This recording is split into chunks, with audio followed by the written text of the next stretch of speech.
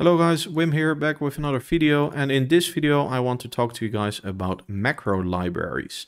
So first of all, I think it is important that you understand what a macro is. So I'm going to show you a use case of a typical macro, basically I'm going to show you how you can create a macro. So you can do a macro in any type of blueprint class. So a typical one is a player controller. So let's go inside of a player controller class and take a look at how macros are created. So as some of you guys know, we can also make functions in our engine. Well, basically it all starts with you can make custom events, and these events you can name something like do it, and then you can have your logic run off of these events, and then you can call these events, right? So you can do it, and do it calls the event.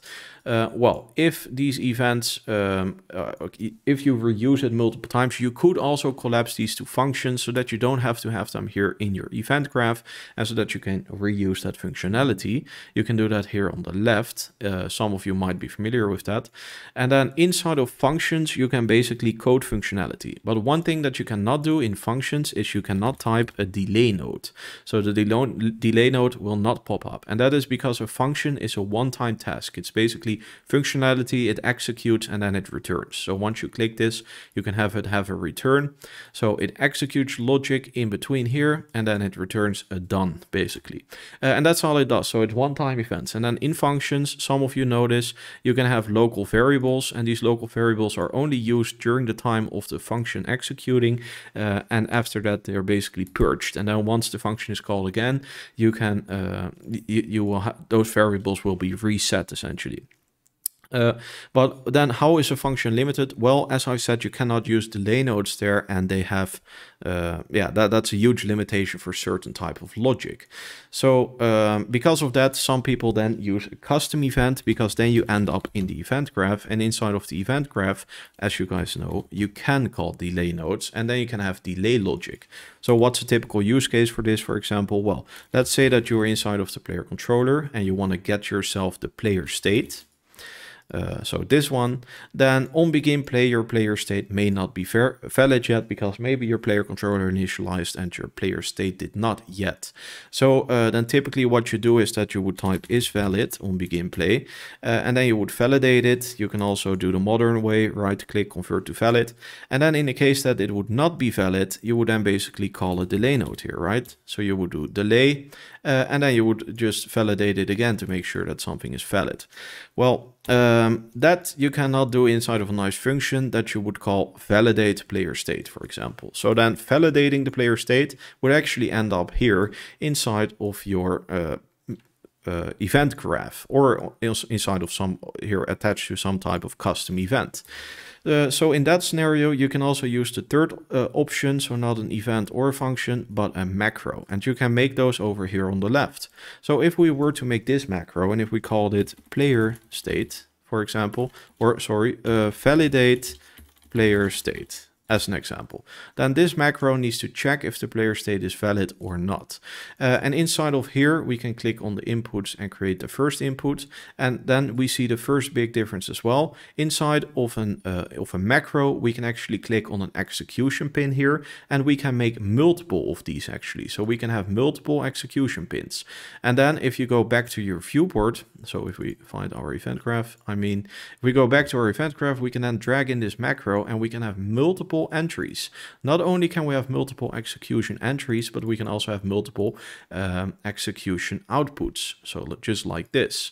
So what could you do here different than in a function? Well, this already, for example, you cannot do that in a function. So as you see, a function can only have inputs of variable types, but not execution pins. So the most a function could return is that it could return some type of a variable here, such as is it true or not. So if we pull this one, it just has one pin in, and it will say true or not. Well, in this case of a macro, you could say, I don't want the variable true or not. I basically just want to actually directly return true or false. And look, now I don't have to put the branch here because I can put that branch logic inside of here and just directly return it a true or false. So that's something about a macro. And then another big up about the macro is that you can have delay nodes in there. So in here, we can actually make delay nodes. So if we were to validate the player state with this one, so let's call this execution pin in, then we could simply fetch the player state over here. We could then validate it. And in the case that this is not valid, you could now run a delay node inside of here and then say, okay, it's valid. And after a certain amount of tries, you could then eventually return it as invalid. So this is just an example. Of course, this is not actual functionality, but you understand what the point is here. So now you see that there is a little clock on here, and I use these myself here as well. And that's way more valuable than some functionality of what a function can offer you. But then the downside of macros is that inside of a macro, we cannot have local variables. So if you're working with something like an array and you need to sort that array, let's say a leaderboard or some example like that, you cannot easily do that inside of a macro because you would have to make variables that are here inside of the actual class. So these are variables that are continuously referenced inside of memory, essentially, if this class is in existence. And that's a downside, because then when you are calling this function, you're going to have to reset these variables if it's functionality such as sorting a leaderboard, for example. So that's a downside of using macros, but the clock here, the delay node, is an upside. Then now that we understand what macros are and how we can use these, then we can take a look at something called a macro library, and that is super useful. In my previous video, you guys can go check it out. I explained what function libraries are, but in this video we're talking about macro libraries. So essentially what you can do when coding in Unreal Engine is you can obviously code functions and macros on a per class basis, and then you can have that class and make a child class out of it. But then it would still only be basically inside of those classes. And if you are not working with child classes, but just completely different player controllers, for example, then you're going to have to copy paste your macros over here and there. And you want to prevent that because you want to spend the least amount of work with the most amount of profit, obviously. So for this scenario, we have macro libraries. And without some of you knowing, you've actually already always been using these. So if you want to validate something, for example, you can type is valid question mark, right? And then we get this this event here. Let's see, I can't seem to find it here. Is valid, and this is gray. So this is actually already a macro. Another famous macro that you might not know that you've been using is the sequence. This is a macro. The branch is a macro, and a for each loop is a macro. So if you double click these, you can actually see that it guides you to standard macros which are available inside of the engine. And this is what UE4 developers or UE5 developers pre-made for you guys. So you have already been using macros all along, and you can see that there's a whole bunch of macros in here that you might be familiar with, a do once, a flip-flop, etc. So these libraries you can also create for yourself to make additional logic. And something that I do here that I will make a separate video about as well is I have my own macro library for the player controller type. So if we take a look at that, you see that I have a macro library folder, and then I have a BML, which stands for Blueprint Macro Library _ player controller. Now, the way that you create one of these is that you have to do it on a per class basis. So unlike the function library, which can be used in any class throughout your whole project, macros are on a per class basis, but they are still easier than coding it in a specific class. So the way to get one is to right click, to go over here to the blueprint category, and over here you see blueprint macro library. Now when you click them, you get the option to pick a parent class. So that's what I mean with per class basis. So in case you want a macro library for a user widget, so for widgets essentially, you can simply type user widget, click it, and it will create you a macro library for that class type. As you see in this actual game, I have one for the character, for the game mode, for the game instance, player controller, and widget class.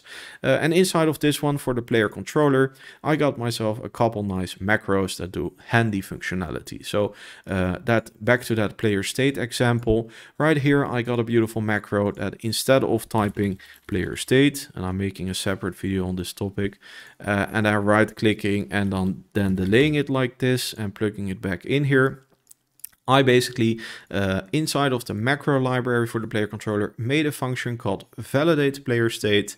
And instead of doing this risky logic, as if it's always going to return on not valid and you're going to keep delaying, I made myself a beautiful macro here that has a timeout on it. So it will try for 10 seconds and then it will either say validated or failed. But actually, more specifically, it will try for 10 seconds if it keeps failing, but it can also instantly get validated, of course. So if we take a look at that function real quick, we see we have a standard timeout period of 10 seconds. We're going to try to cast to a class. It might immediately succeed, so that means basically validate. But if it fails, we're going to try for 10 times and then eventually we're going to say it failed if it failed. And if it is validated, we also pass a nice reference to this game state, in this case, that I'm trying to cast to. And then as you see right now, I can right click anywhere and I can type that name. So I can type validate player state and there pops up my custom macro from the custom macro library. Now this is very useful for this type of scenario, but also, for example, inside of widgets. So some of you might have to validate stuff inside of widgets. And then you can actually use a macro library for that. So what do I use here? Well, a reference to my game instance, for example. Here we go. Or validating whether or not we are logged in to a platform called PlayFab. So I validate things this way. So yeah, guys, that's it for macros and how they are useful and how you can use them, and macro libraries on top of that, so that you can make the most out of macros directly from the get-go when you're starting out with programming in Unreal Engine. All right, guys, I hope you enjoyed this video. Please be sure to give it a like and subscribe if you did. Comment down below if you have any questions perhaps, and the users will always help you out here, and so will I try to do that.